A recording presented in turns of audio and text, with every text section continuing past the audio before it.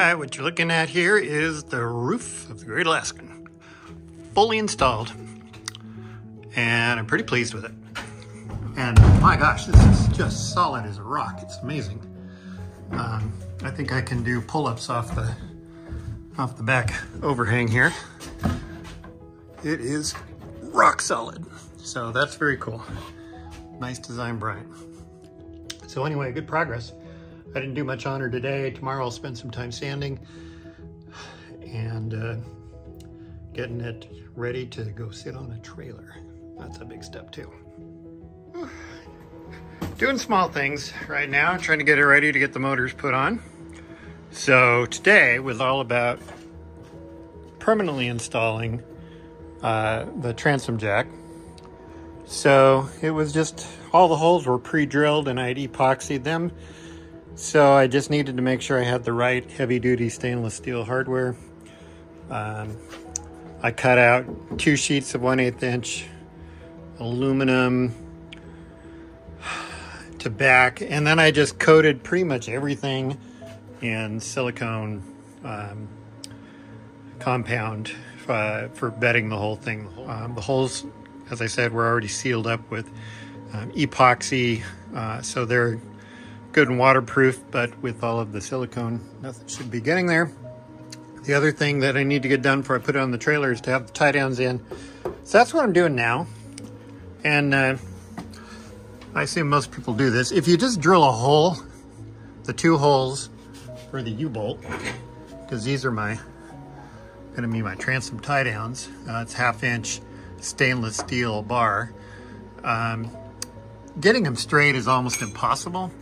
So I made a couple of jigs out of a really good, out of oak, and drilled holes at the right spacing and exactly 90 degrees in all directions through it. I put it up there, drill a hole, then I put this pin in, line it up, and drill the other hole. And that keeps everything absolutely square and absolutely evenly spaced, and it goes in 90 degrees to the wood. So I start with a small drill. I will increase that to a larger jig and a larger diameter drill bit. Actually, this is 1/2 inch, but the drill bit I'm using, I think, is 5/8, and that will give me good room to coat with thin epoxy and then thickened epoxy to make sure the edge grain is all sealed up. Once that's good and secure, I'll run a dowel with sandpaper in there to smooth it out. And then I'm just gonna cake it with silicone sealant and remount these bolts permanently. So you might ask, dummy, why wouldn't you be painting it first? Well, I'm not anywhere close to painting it, but I do need to get the motors on to get them out of the storage for the dealer. But I had to spend a couple extra days getting the trailer modified to fit the bottom. I'd already done lots of structural work on it, setting up the bed and everything else. But the thing that I kind of screwed up is I didn't have the bunks spaced correctly for the strakes on the bottom of the boat. It was just going to be really tough to load the boat and not have the strakes sitting on the bunks. So I remeasured everything, cut off a bunch of supports, lowered the bed, added the brackets, all new hardware, and then a couple extra 2x6s with the carpeting on them. And I think it's really solid. It's going to be fine. Hey there, I have a little tip I came up with because I was getting frustrated getting epoxy inside these little holes that I have to make for various through holes.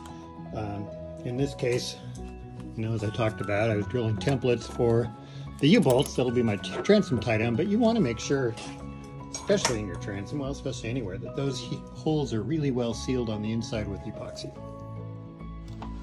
So I was looking at it thinking, it's just like I'm trying to clean a gun. I wonder if I could use one of my gun rods. I thought, no, I'll make one. Hey, so I got a probably 3/8 inch dowel, put a slit in it with my jigsaw, dip in a little epoxy, roll it around, get it nice and wet. And instead of cleaning my gun, I'm adding epoxy to the bolt hole. So this is the first time I've used it. Let's see how it works. Shots here. So put that in there, all the way through, in and out, kind of twist it. Yep. that were the bore of my shotgun, it would be sparkling clean. And it's kind of nice because it really pushes it in to the grain of the wood, make sure it seals. This is the drain hole for the kicker motor. And if you've got larger holes like this here, either work it around a little bit more,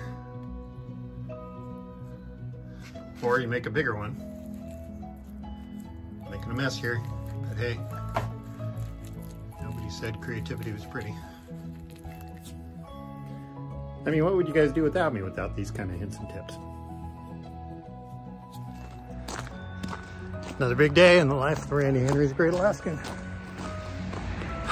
Here's why. Got the truck and my trailer all queued up here.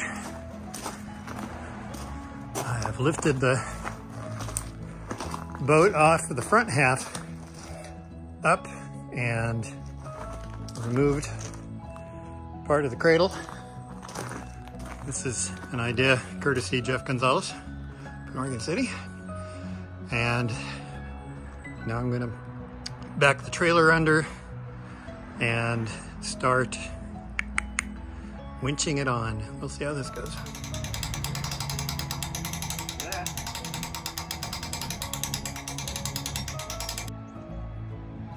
It's beginning to emerge. This is harder than it probably ought to be. So I ended up putting Visqueen between the bunk and the trailer and squirting it down with silicone lubricant as I winch it on, and we're making progress. Thanks to the help from my lovely wife. Just trying to make sure it doesn't run into the back of the pickup there.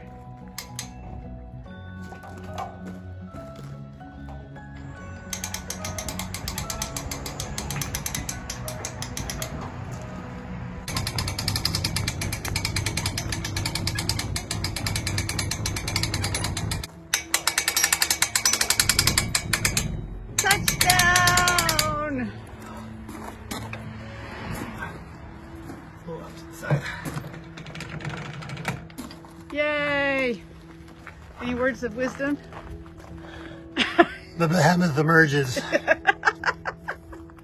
Here it is. They said it couldn't be done. It is not an episode of CSI. It came out.